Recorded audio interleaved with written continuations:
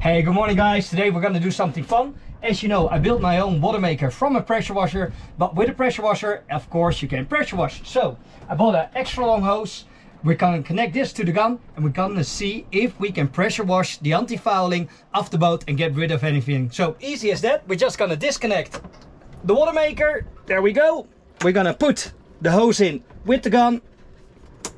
Let's go. Okay, test one. Will it clean the boat?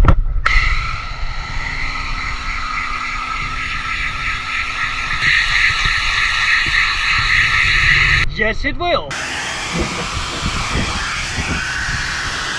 Awesome guys, let's see if we can do the bottom. Second test, will it clean the upper hull of the boat? Yeah, buddy. Nope, unfortunately not.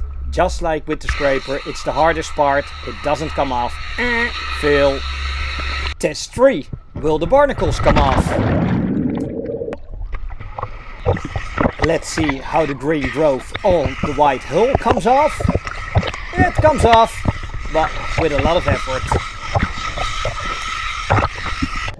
Test 4. How does it work underwater? Well, let's try the propeller for an instant. And stuff comes off, but I'm not very impressed. So, final test, the hull. How will this work?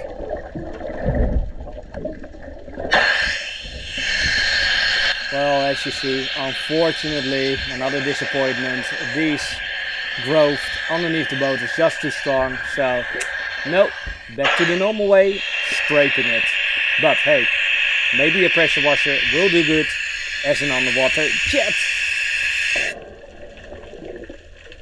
Not very impressed either. Okay, so the conclusion is a 1200 psi Kerger pressure washer and a 15-meter hose will not get the growth off of your anti-fouling on the hull of your boat. So scraping is still the best option.